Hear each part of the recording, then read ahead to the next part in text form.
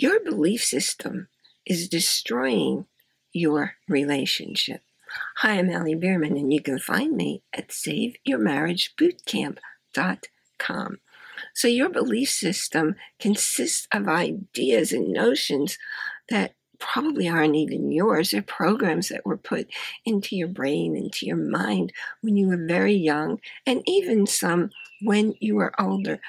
And because you have these ideas that aren't even true, they're keeping you from fully enjoying, from fully being available in your relationship. So it might be something like, I'm not good enough for my partner, or I'm too fat, I'm not smart enough, I'm not original. Whatever it is, what you want to do this week for your Take Action Tuesday, go on down there, tell us, what's that one belief that when you stop and look at it, you realize, man, that's not true at all.